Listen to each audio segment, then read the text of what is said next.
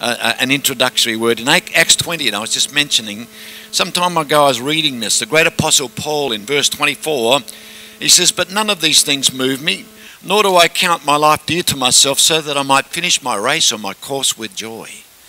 And I was thinking about this is the great apostle Paul. He could have said great apostolic meetings and great prophetic words, and that'd be great.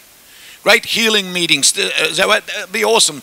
I think I'd say that, but he says, "I want to finish my course with joy." I'm thinking, and he says, "And what? And the ministry which I received from the Lord Jesus to testify to the gospel of the grace of God."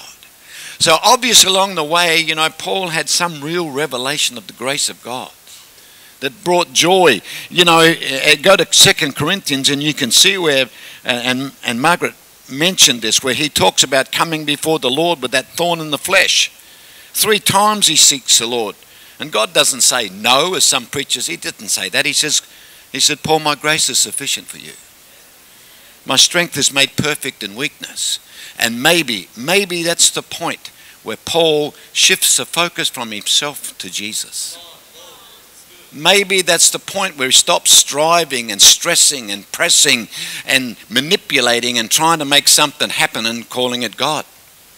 And gets a revelation. He says, "Therefore, most gladly, I would rather boast in my infirmities, my inability to produce results, that the power of Christ may rest in me. Therefore, I take pleasure in infirmities." New Testament, hello, faith people. "I take pleasure in infirmities, reproaches, in needs, persecution, in distress, for Christ's sake. For when I'm weak in my own estimation, then I'm strong in Christ." I just believe, anyway, as Pastor Lawrence says, you don't have to believe me, but I believe that Paul had a revelation. All of a sudden, he got his eyes off himself, off his own ministry. He's a Pharisee. Is that right? If you want to boast, I'm a Jew. I'm a Pharisee of the Pharisees. I studied under Gamaliel. You want to go that path, hello?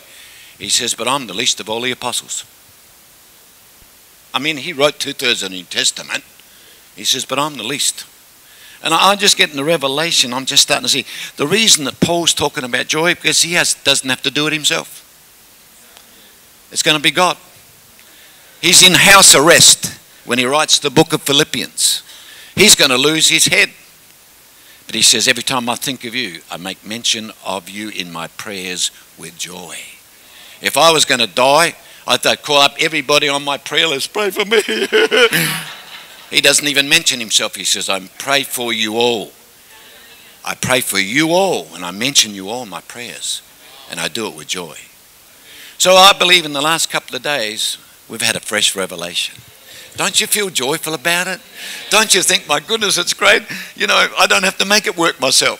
It's not how many times I confessed this morning or prayed or fasted. I'm not knocking any of that. But Paul says, hey, I'll just glorify God in my inability to produce results. For when I'm weak in my own estimation, then I'm strong in God.